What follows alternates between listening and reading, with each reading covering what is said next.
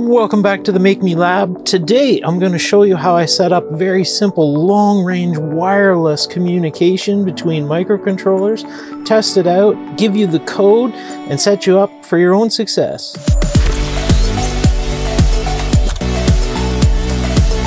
This episode made possible in part by PCBWay. Check them out at the link below for all your custom printed circuit board needs. They offer numerous services, different styles of PCBs, even assembly and parts supply. Make sure you check them out and tell them I sent you. Welcome back to the Make Me Lab. Today I'm going to show you how I set up a very simple long-range wireless communication between two microcontrollers. I'll give you the code, the setup, the instructions, and get you everything you need to build it yourself. On the bench today, I've got some modules. These are the Adafruit Feather LORA modules. LORA is a long-range communication wireless radios down here on the end. This is a really great setup that Lemore put together where you have the Atmega 32U4 microcontroller down there paired with the LORA radio on the same feather form factor. This is really neat. It's about the size of an Arduino Nano. They work absolutely wonderful because they have all the Adafruit libraries and information packed behind them. So for my setup here, we've got two 2500 milliamp hour lithium polymer batteries powering these. I have the two radios set up here, and one is powered up, and you'll see it says no connection on the screen, no RSSI, but we do have a battery voltage reading, which is pretty cool. That's baked into the libraries that we'll cover later. This other one's offline because I've tied it to ground. So when I untie that pin from ground, which is a built-in function to shut off the voltage regulator, now they come online. You can see on the left-hand side, I have the RX online, and on the right-hand side, we have TX online. That's telling you that the other module is there. I've always set up one as master, one as slave. And in here, I just have a counting up and a battery level meter on the LCD screens, which on the OLED screens, I should say, which nice little simple thing. Then you can set up your project to do whatever you want with all the remaining pins. If you just want to pass messages back and forth, this is all set, but it's bi-directional communication, whereby if one goes offline for whatever reason, here, let's zoom right in on this one, make it so you can see it a little bit better. If I kill the other one, you'll see almost right away, it's going to go no connection, and the RSSI value drops to 0, which is really handy. You want to know if the other module is there and talking, if I should be expecting data, or whether there's no data to be had. And if I bring this module back online, we should, in a couple of seconds, boom, there we go. We have an RSSI, which can't be trusted when the radios are right next to each other like this. But yeah, it works wonderful. So I've tested this pretty extensively. We'll take this out and put it in the car and give it a run, and I'll do a voiceover and let you know how it works with just this little piece of wire as an antenna instead of a rubber duck or whatever. And we'll give it a go. And then I'll get you set up with the code on my GitHub, which is configurable for any project you want. So basically you can just use these Adafruit Feather LORA modules and just use it for any project. It should be a lot easier than going from the library from scratch because I've included everything. It makes sense in my head. Let's give them a go.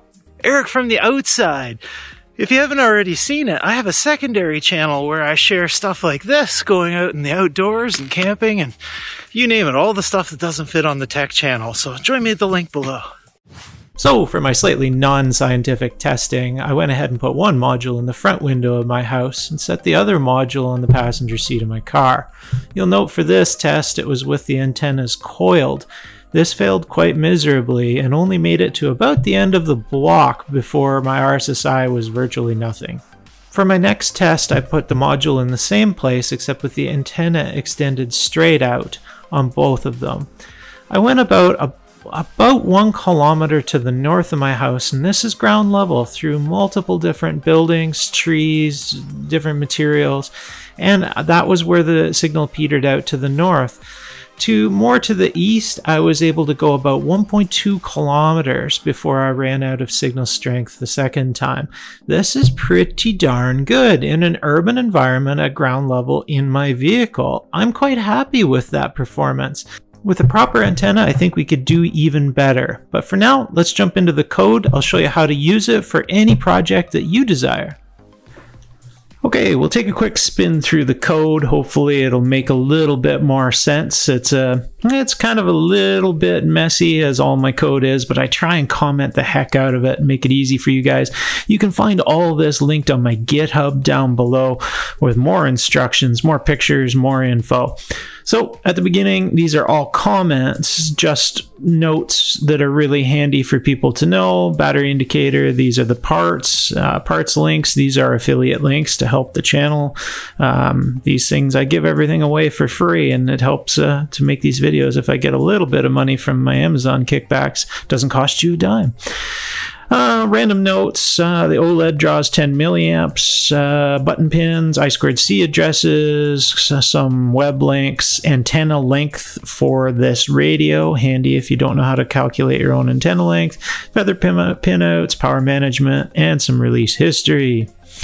Here is where we include all the different libraries. I've included copies of these libraries in my repo because quite often libraries, particularly Adafruit ones, will get updated, which is a good thing. And Eric doesn't update all his code, which is a bad thing. And then I get angry messages on YouTube saying my code doesn't work. Well, this way you can use the exact IDE, and here's the IDE version I'm using, 188, and it's working as of today. So use that. Anyway, moving on.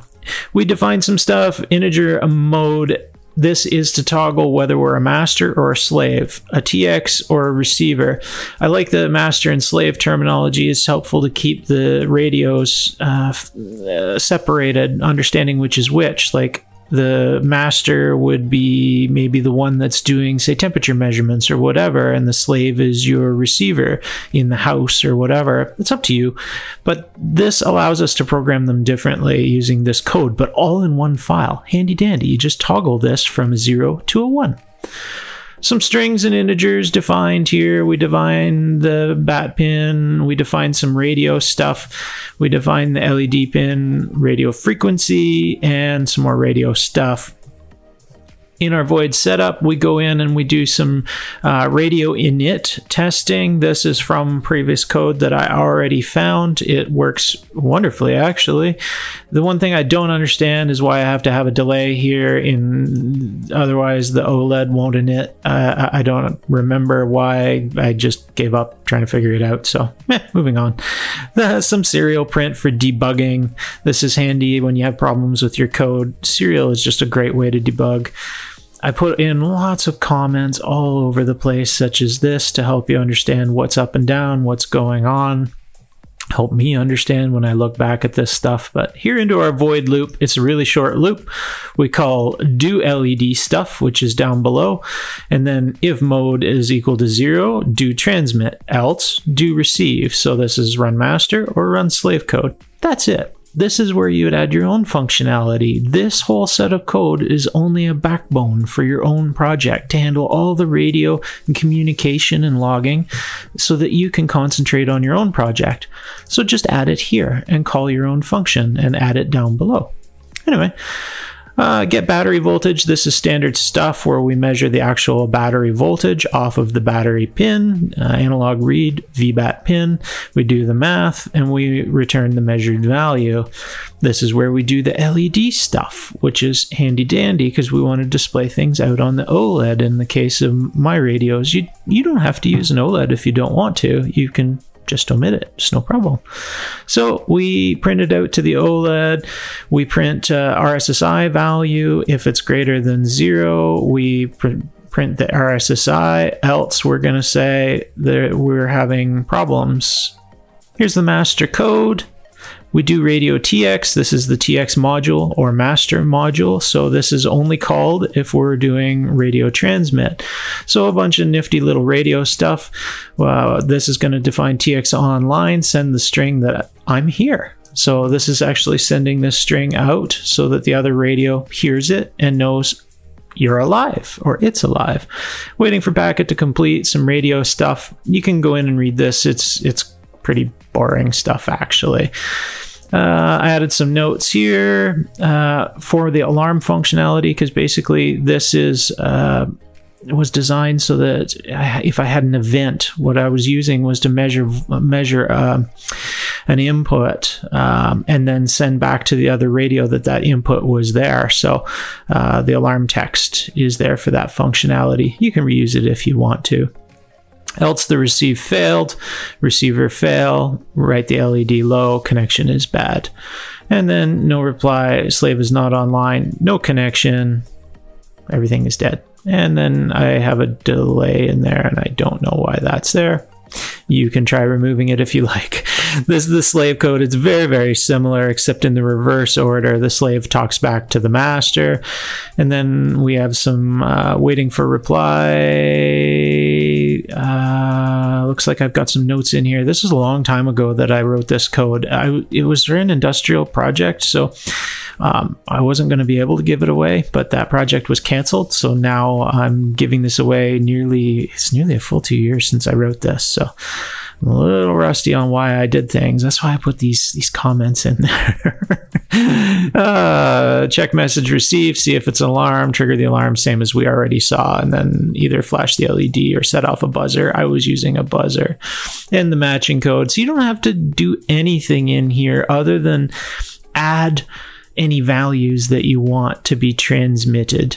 And then after this, before this bracket, is where you're going to add your functions, such as maybe some temperature measurement or whatever you're using this project for. But as I mentioned before, you're going to call that in the loop. And there you go. That's it. Everything will be handled. The communication backbone is done for you. It looks a little messy, but it does work, and you can just mess around with it and adapt it for your system. As you saw in the video, it is pretty cool that one receiver can always tell if the other is offline or what's up and down. So you're never questioning, do you have a link? This is bidirectional all the time, back and forth. And that's why I made it that way. It's not just kind of fire and forget, sending data off into the ether. This is true bidirection. So hope it helps you. If it does, click a thumbs up on this video and share this video out with your friends or other makers. Hopefully it helps someone. There may be better out there, but this is what I wrote, and it worked good for me, and I hope it works good for you. Cheers, guys. Good luck in all your projects. Thanks for everything. See you next video.